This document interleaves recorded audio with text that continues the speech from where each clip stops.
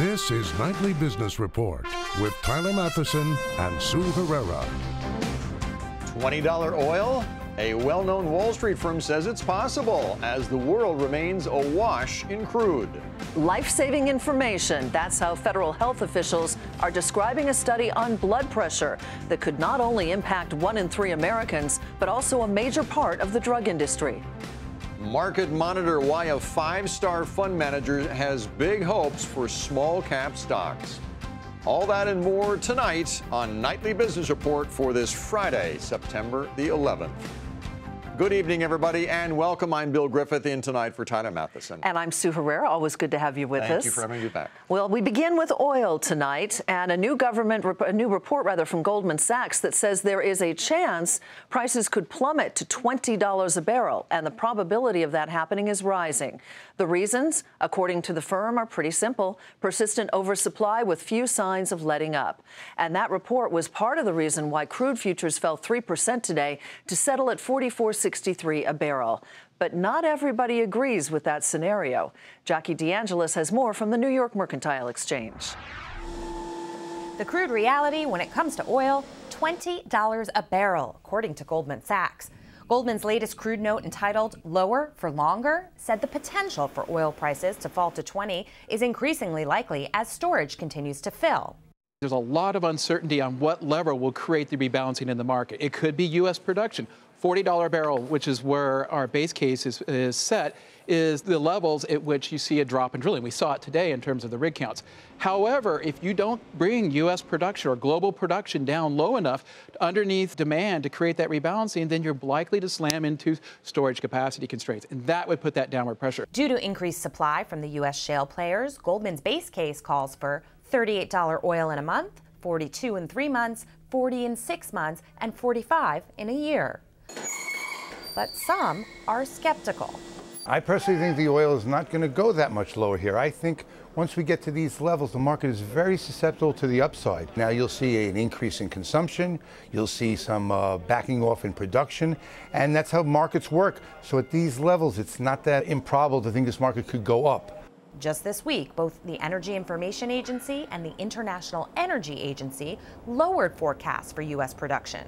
The EIA seeing nearly 9 million barrels a day by 2016, and the IEA seeing output declining for non-OPEC producers at its steepest rate in 2 decades next year. If oil prices were to go down to $20 a barrel, that could be great news for consumers, bringing the national average for a gallon of regular gas to possibly $1.12. We haven't seen that since 2002. This is according to the Oil Price Information Service. So for the moment, it's anyone's guess. There was a time when Goldman called for $200 oil, and it was a no-show. For Nightly Business Report, I'm Jackie DeAngelis. And there's another problem for oil that could come from the nation's refiners. Kate Kelly explains why from the now famous Whiting Refinery in Indiana. It's the largest in the Midwest and the 7th largest around the nation. Now that the all-important summer driving season is over, some gasoline manufacturers are taking the opportunity to do much-needed repairs. All around the Midwest, in places like Ponca City, Oklahoma, St. Paul Park, Minnesota, and Coffeyville, Kansas, refineries, facilities that convert crude oil into forms of gasoline like diesel, unleaded, and jet fuel, are taking some or all of their operations offline to do what they call turnarounds or seasonal maintenance. Such maintenance, which typically needs to be done every 3 to 5 years, is not unusual and is in fact essential to keeping the refineries running smoothly. But oil producers and analysts are paying particularly close attention this year because the crude prices in the U.S. have taken such a beating. And they note that with refineries, who are some of the biggest buyers of crude oil, slowing their purchases during this repair process, the lack of demand could create yet another leg down in U.S. oil. Here in Whiting, Indiana, where BP runs a major refiner, an unexpected mechanical issue forced a temporary outage in August, shooting up gas prices in the area and frustrating motorists. BP has the plant back up and running now, but it's soon to go into seasonal maintenance anyway, which will almost certainly slow its crude purchases for a time. Analysts, however, say not to worry too much about a hike in pump prices this time around. For one thing, the long-term planning that goes into seasonal repairs means that gas providers have time to look for alternative fuel suppliers. For another, kids are back to school and prime vacation time is over, meaning that consumer demand is likely to be lower anyway. For Nightly Business Report, I'm Kate Kelly in Whiting, Indiana. And our next guest says there's a chance gasoline prices could fall to $1.50 a gallon. He is Kyle Cooper, Director of Research with IAF Advisors, an energy research firm. Welcome, Kyle. Nice to have you here. Thank you, Sue. So what's going to drive it to $1.50, and what do you think of Goldman's projections that we could see much lower crude and gasoline prices? You know, the latest weekly data has shown a tightening of the supply-demand balance, but as they pointed out, it really hasn't tightened quick enough. So inventories continue to build, and thus, you know, that's obviously going to be a negative to the market overall. Now, I would say that the spike from 2 weeks ago to $37.75, prices have held up, and the market has kind of found a little bit of a footing overall, but today's price action was weak. And as just mentioned, this refinery maintenance season, by most accounts, is going to be rather large, meaning there's more refineries taken offline. Those headlines every week on Wednesday when the EIA publishes their data of large crude builds are probably going to put a little bit of a negative sentiment into the market. And that, I think, is what could possibly drive down those prices. So I'm a little confused, though. If they take those refiners offline for maintenance purposes, why would gasoline prices go down? Because you're taking that much gasoline off the inventories. Well, as mentioned, they have a lot of time to store up. There's actually not a shortage of gasoline or of diesel right now. Right. So there's plenty of product all the way around. So it's going to be an overall market sentiment. And what might keep prices, gasoline prices, from going down much further is the fact that the differential between gasoline and crude does widen. Just because crude is $20 doesn't mean we're going to see $1.50 gasoline. Right. Gasoline might hang around at $1.75 or $2 because, as you just mentioned, the supply of refined products is being reduced just as the demand for crude is. Let's look beyond the maintenance period that's coming up. Where do you see the longer-term trend in gasoline prices, Kyle? I think we're going to see prices in the $2.50 to $3 type range. They're clearly, the refiners actually just added about 55,000 barrels of capacity this last week, according to the EIA. So the EIA, the U.S. refiner continues to add capacity and keeps getting better and better at making gasoline from crude. So I don't see a real shortage in gasoline, and I think that we'll see an eventual rise to probably more like 50 or 60, but I think that's a long time away. 16, back half of 16, 17 even in terms of WTI prices, as there still remains a lot of supply out there for the overall global market. Quickly, before we let you go, there's a lot of debate about what the impact these lower prices would have on these on the burgeoning industry here in the United States, which has wreaked havoc with OPEC bringing so much new oil online here. Is this going to be good or bad? Do they become the net losers as a result of these lower prices? Well, certainly the dynamics of the U.S. industry have changed tremendously. From being both importers of crude and products, we're now exporters of refined products. There's a large push to try to take the limitation on crude exports off so that we can export directly crude oil. But clearly the dynamics have changed when the U.S. is now producing over 9 million barrels and importing 7.5 million barrels. Those dynamics have changed tremendously on the effect of the overall economy. I do still think lower prices overall are great for the American economy, but they're not as good as they used to be because now there's a lot less producers, there's a lot less capital expenditures by the companies here in the U.S. that was previously being spent as a result of higher oil prices. All right, we'll leave it there, Kyle. Have a great weekend. Kyle Cooper with IAF Advisors. And the cheaper gas and the oil prices are keeping inflation in check at this point. Producer prices, which measures price changes before they reach the consumer level, the producer price index was flat in the month of August. According to the Labor Department, wholesale gasoline prices fell by more than 7% last month. That was the biggest drop we've seen since January. Home heating oil prices fell 11%, and that helped offset the rise in prices of other parts of the economy. Consumer sentiment took a tumble in September. The index fell to its lowest level in a year as Main Street felt the effects of a very volatile stock market. The chief economist behind the survey says consumers are anticipating a weaker economy because of a slowdown abroad. New York Fed President William Dudley last month cited sentiment as a key early gauge of evidence from any kind of trouble tied to market volatility. And despite that decline in oil prices that we told you about, the major averages managed to close higher. The Dow Jones Industrial Average rose 102 points on Friday to close at 16,433. The Nasdaq gained 26. The S&P was up 8. The Dow had its best week since late March. It gained about 2%. Nasdaq and the S&P had their best weeks since mid-July. Lower is better. That is the conclusion of a landmark clinical study on blood pressure that could prompt doctors to more aggressively treat patients over 50. And as Meg Terrell reports, blood pressure is a big business for the drug industry. The National Institutes of Health is calling the findings potentially life-saving. In preliminary results of a study published today, the NIH found that lowering blood pressure more than current guidelines recommend resulted in significantly reducing cardiac events and deaths among adults over 50 years old. Normal blood pressure is considered 120/80. That top number is known as systolic blood pressure, and that's what this study focused on. It found that lowering that top number to 120 rather than the current guidelines of 140 reduced heart attack, heart failure, and stroke by almost a third and cut the risk of death by almost a quarter. The results could have a big impact on the 1 in 3 Americans who has high blood pressure, which is a leading risk factor for health problems including heart failure, stroke, and kidney disease. Some experts, though, caution the results are preliminary and need to be confirmed when the study is completed. For the drug industry, high blood pressure is big business. Blood pressure medications brought in $12 billion in revenue in 2014 in the U.S., according to industry researcher IMS Health. More than 700 million prescriptions for blood pressure drugs are written annually. And though drug makers like Novartis, Pfizer, and Allergan have all worked in the space, the most popular medicines now are generic.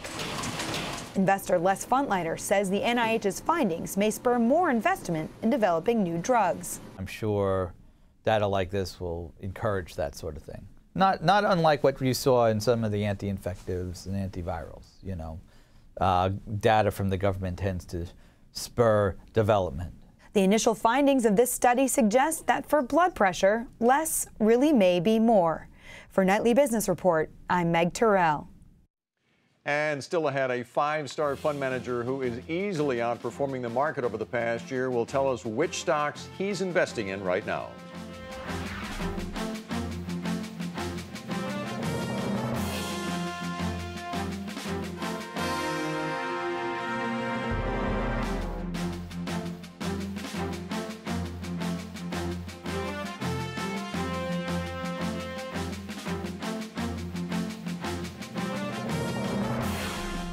Most cars will soon have automatic brakes. 10 automakers have now agreed to make that technology a standard feature in their new vehicles.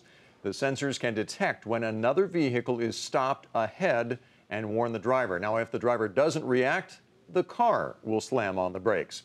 The deal was announced by the Department of Transportation. It includes Audi, BMW, Ford, General Motors, Mazda, Mercedes-Benz, Tesla, Toyota, Volkswagen, and Volvo.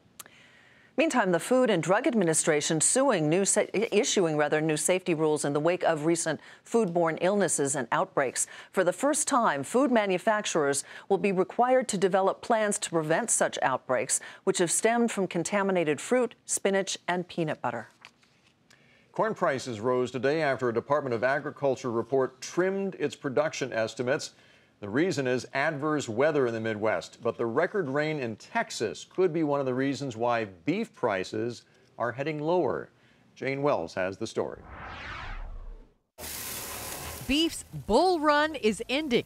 Just ask Texas rancher Phil Sadler. Market's a little softer. It's about time. Here's why beef prices shot up and are starting to come down. 4 years ago, large cattle states like Texas were hit with a historic drought. That's when we first met Sadler. When you walk across these pastures, it's almost like walking on crackers. The grass crunches. Feeding his cattle was so expensive, he slashed his herd by a third. So did everyone else, creating a short-term glut of beef that sent prices down before they turned up, way up, with strong domestic demand and exports. 4 years later, Texas has gone from drought to record rain. This is a godsend. This is nature syrup here. Sadler's rebuilding his herd, and so is everyone else. He said after getting record prices for his cattle last year, they're now down 15%. Also driving down prices, the strong dollar. Stevens reports beef exports fell 10% in July, with a 36% drop in China. And while they're not considered a big beef consuming country, there's a lot of mouths over there, and they're eating a little bit of beef. But don't expect to see prices plunge quickly. Ranchers are rebuilding their herds slowly, using their own cows, because buying outside cattle has gotten really expensive. Sadler says when he was liquidating his herd in 2011, he was getting about $1,000 an animal. They now cost 3 times that. So there's a sizable investment involved. In fact, some states report increases in cattle stealing. It's all part of the ebb and flow of supply and demand, currencies and water. But after years of skyrocketing prices, beef may soon be what's affordable for dinner. For Nightly Business Report, Jane Wells, Los Angeles. Marvel Technology shares plunge on news of an internal probe, and that's where we begin tonight's market focus. The firm disclosing today that it has launched an internal investigation into its revenue recognition practices. The company also says it will report a loss in the second quarter. Shares tumbled 16% to $8.84. Target is cutting ties with the apparel maker Cherokee Corporation. The retailer decided not to renew its license with the company, which expires in 2017. That's a big blow to Cherokee, which got nearly half of its total revenue from Target last year. Cherokee slid 38% to $14.82. Target rose 1% to $77.88. Meanwhile, Kroger saw its earnings rise by 25% last quarter. As sales were better than expected, the grocery chain also hiked its full-year outlook. Shares jumped by 5% as a result of $37.29. And mattress firm disappointed with a miss on both the top and bottom lines. That company also slashed its full-year earnings outlook, blaming uncertainty in the oil markets as one of the reasons. Shares of mattress firm plunged by 23% today to $46.24.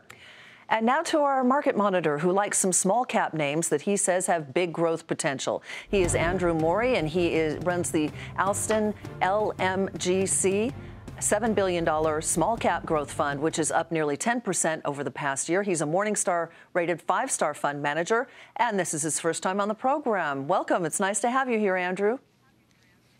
Great. Thanks to be here. Let's start with your stock picks, because I'm fascinated by some of them. Sotheby's is one with a price target on it between $48 and $50 a piece. Why do you like the stock?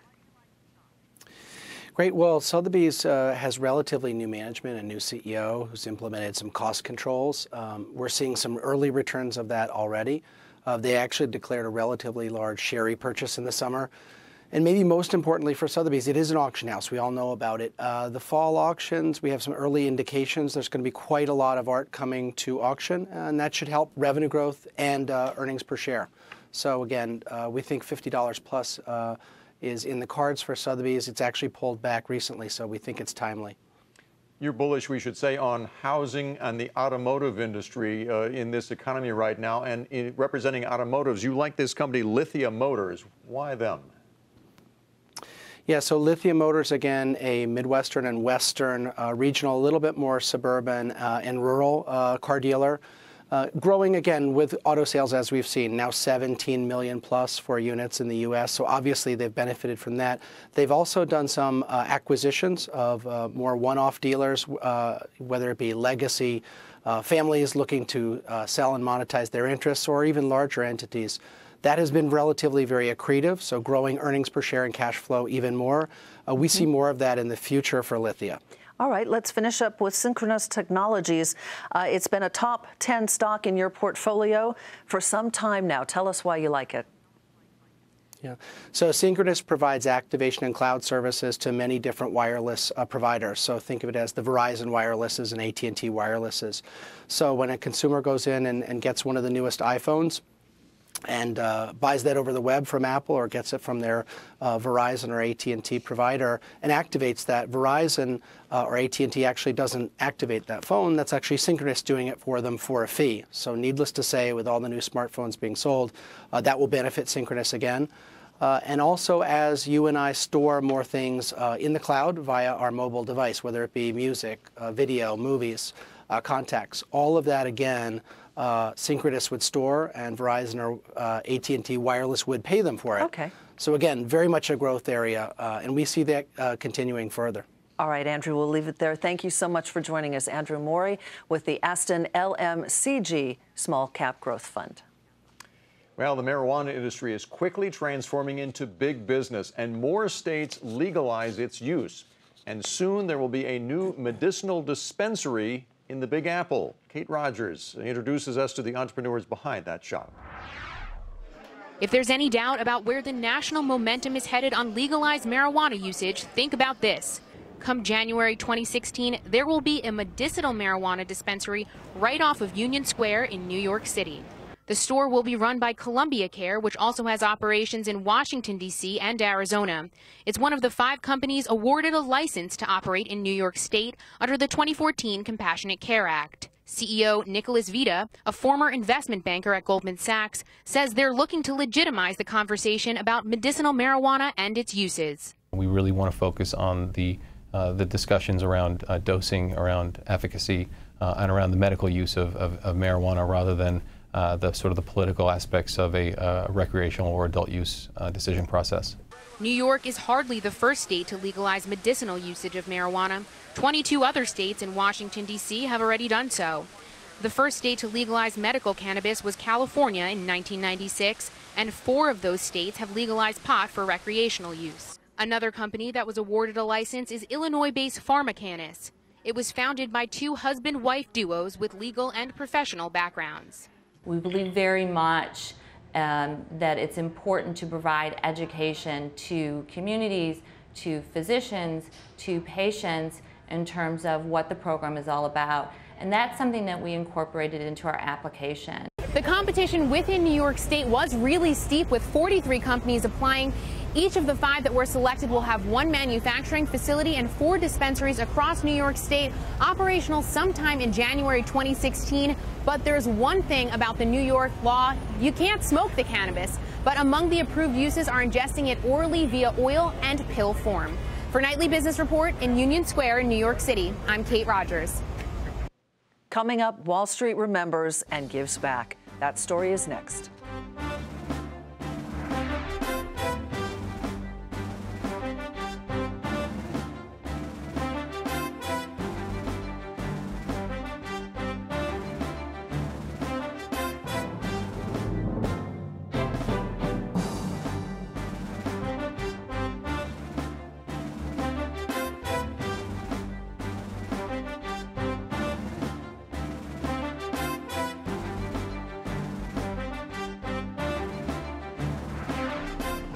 It was a day of remembrance as the nation marked the 14th anniversary of the September 11th attacks. All across the country, flags were at half-staff. In Washington, President and Mrs. Obama observed a moment of silence outside the White House. And in New York, the New York Stock Exchange and the NASDAQ observed a 1-minute moment of silence to remember those who lost their lives that day. And no trading firm was hurt more than Cantor Fitzgerald. The investment bank lost 1/3 of its employees in the September 11th attacks. But instead of folding, the firm rebuilt and kept a financial promise to the families of its employees, distributing $180 million in revenue to them and paying for their health care for 10 years. Today, the firm pays it forward in another way, holding an annual charity day to raise money for other causes. Mary Thompson reports from Cantor's headquarters in New York. At Cantor Fitzgerald, one client gets some tough love for an easy trade from model Christy Turlington. We need you to buy $2 million, this one, utility debt. The money the investment bank makes on this day goes to charity, part of an annual event honoring the 658 employees it lost on 9/11, including CEO Howard Lutnick and Edie Lutnick's brother Gary. The thing about us is that our personal tragedy was very, very public. But the reality is that everybody goes through tragedy and trauma one way or another. And probably the largest lesson that I've learned is that if you can find something larger than yourself to focus on in the face of that tragedy, you will not only heal, but you can do spectacular things. Edie Lutnick runs Cantor's Relief Fund, which raises money each year on 9/11 with the help of all-star traders like baseball great Alex Rodriguez. Brokers gave me some great advice not to hang up the phone until the deal is closed. and actor Michael J. Fox. Today they've really been pressing me.